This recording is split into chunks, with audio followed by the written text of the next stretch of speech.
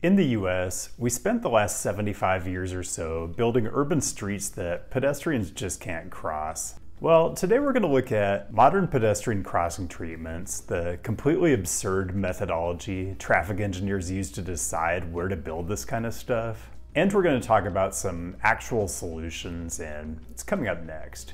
This is CityNerd, weekly content on cities and transportation. Viewer-suggested topics always welcome, and this is one I've been asked about a lot, and this message from a patron is representative.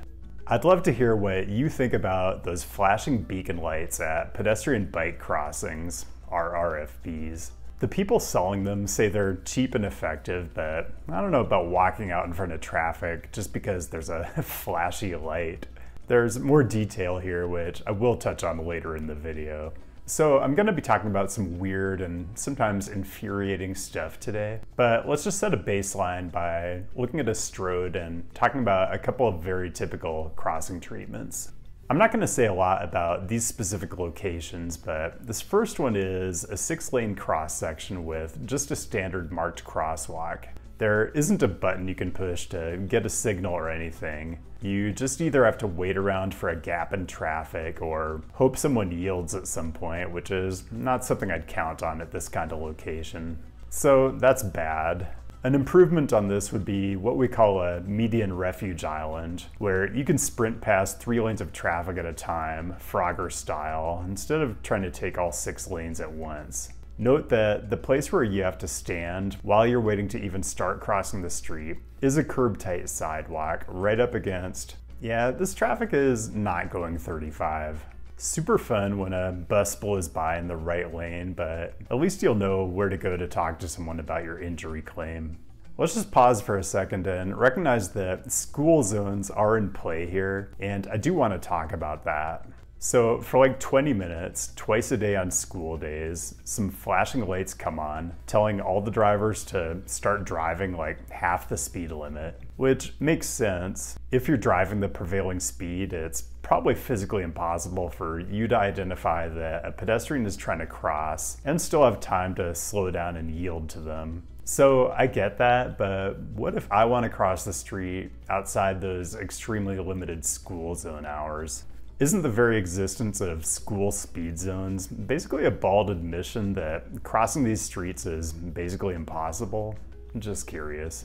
So let's get into a couple ways cities are trying to improve this bad situation, and I'll start with the one that my patron asked about. And I'll just let the mayor of Albuquerque introduce this one. And this is one of 4 locations that have received these rapid I forget the acronym is RRFB. I can't remember what that stands for, but these... Oh man. I have so much sympathy for our elected officials. It's like the planning and engineering professions are just custom designed to crank out these indecipherable acronyms. Anyway, it is a rectangular rapid flashing beacon, and I didn't actually film one in action because this is at a middle school and I don't want to put a bunch of unwitting middle schoolers in my video, but the way it works is you hit a button, the flashy lights start up, and theoretically cars stop so you can cross the street.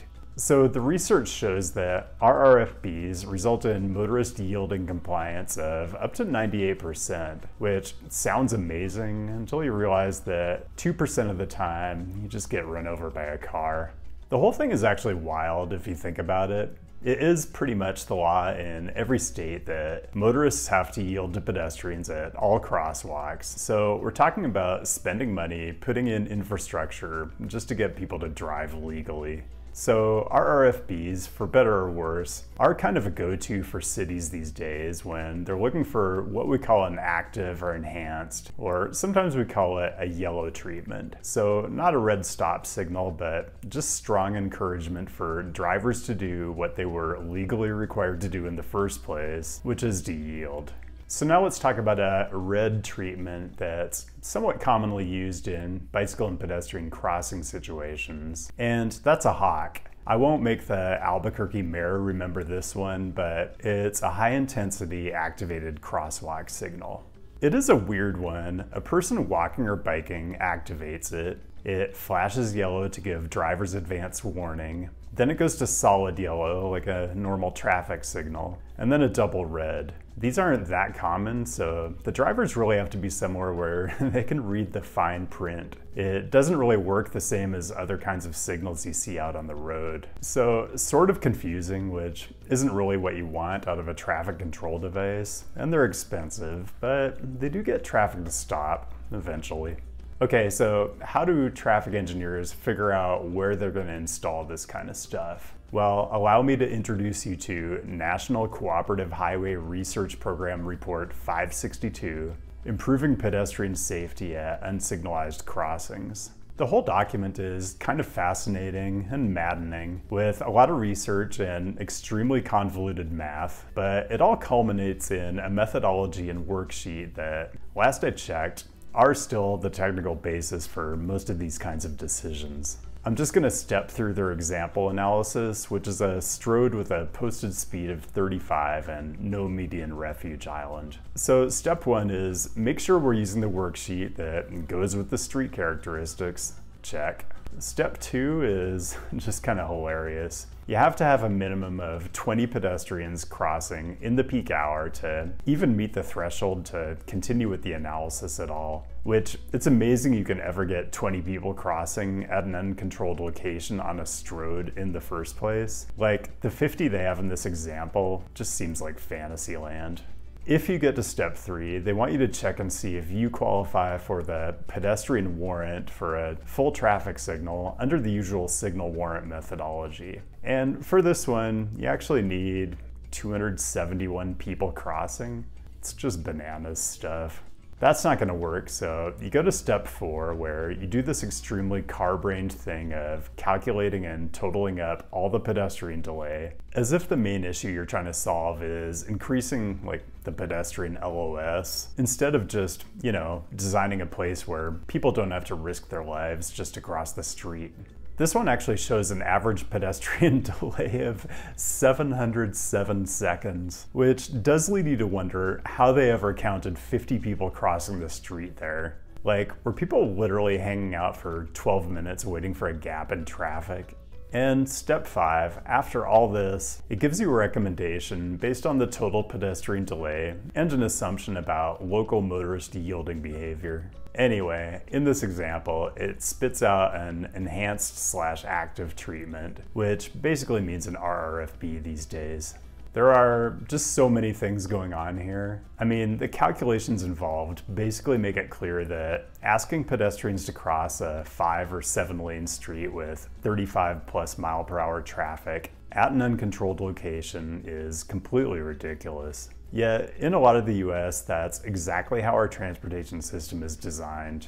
A lot of traffic engineers just don't like installing features that encourage people to cross the street, because then if a pedestrian gets hit, there might actually be a liability question. It's the whole crosswalks give a false sense of security mindset, and it's kind of a backwards and really corrosive way of thinking about our transportation system, but that's kind of where we're at. Okay, more to come, including what I think real solutions look like. But first, quick reminder to like and subscribe if you're a fan of the Byzantine nature of US traffic engineering and the extremely weird traffic control devices it comes up with. Connect on all the usual websites, and consider becoming a patron if you want occasional bonus material and the deep sense of well-being you'll get from supporting my weekly nonsense directly. Okay, so I'm going to talk a bit about biking now, and I don't want to give the impression that this particular city isn't good for biking. It's okay, and with the climate and the topography, it has the potential to be much more. There are the beginnings of a good bike boulevard network, but some of the streets that should be included are just marked as bike routes, without the cute purple signs or the 18 mph speed limits, or the hawk signals and other treatments you'd hope to find when you're crossing a 7-lane strode. How exactly am I supposed to get across this one? I finally ended up just doing it in 2 stages and hanging out on this median that's 2 feet wide. Probably not advisable, but I'm just working with what the city's giving me. This one's even worse. The bikeway itself is fine, low traffic street, fresh paving job, smooth ride, but how am I supposed to cross this street? Maybe this is the one that has an average pedestrian delay of 707 seconds, but that might be a low estimate. So here's a question. Is there any reason any city in the US needs any street that has 7 lanes anywhere? I guarantee you, I can come out here at any time of the day and there will be nowhere near enough traffic to justify having 7 lanes, usually not even 5. And I know how this happens. If you project compound annual traffic growth of like 1.5% over the next 30 years, which is a requirement I've seen in some cities' traffic analysis guidelines, well then yeah, you'd better just build your roads as wide as possible. Don't worry, induced traffic isn't real. Let's go back to another point made in the original comment. Not all cars stop, so if there's more than 1 lane of traffic, the pedestrian might get lucky on the first lane and not so lucky on the next one. Yeah, this is called a double threat situation, where someone crossing the street feels safe because the car in the first lane stopped, and, well, they aren't safe. Fortunately, it's illegal in this particular state for motorists to overtake and pass a car that's yielding to a pedestrian. So you can cross the street confidently with the peace of mind that after you get hit by that second car that's going 45 miles an hour, you can at least be certain they'll get like a moving violation or something. There are so many benefits to right-sizing our roadways, and removing the double threat situation, which comes up in so much of the pedestrian crash data, is a big one. And the particular city I'm in does do some of this. This 3-lane arterial with buffered bike lanes, not my favorite kind of bike infrastructure, but this is a huge improvement over what it was a few years ago when it was barely bikeable at all and even more dangerous to cross as a pedestrian. What all this comes down to is so much of what we do in city planning and design is just self-fulfilling prophecies. If you design your transportation system as if no one is ever going to walk, then no one is ever going to walk, and you'll never be able to count a sufficient number of pedestrians to quote-unquote justify more people-friendly streets. So I just challenge city officials, planners, and engineers to think about all this just a little differently. Like, I've been a planner for a lot of my adult life, and I know it's a difficult job, and sometimes you have to balance competing interests. Like the need for someone to be able to drive somewhere and have it take 5 minutes instead of like 5 minutes and 20 seconds, versus the need for someone to be able to walk to a bus stop without getting maimed. I'm just a YouTuber at this point though, so who am I to judge the relative importance of these things? And that's all I've got.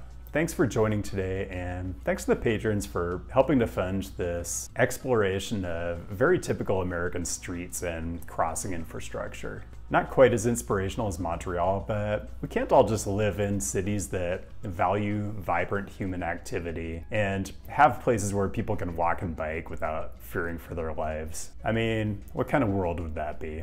Anyway, keep the great topic suggestions coming. I'll be back with a new installment next week, and I'll see you then.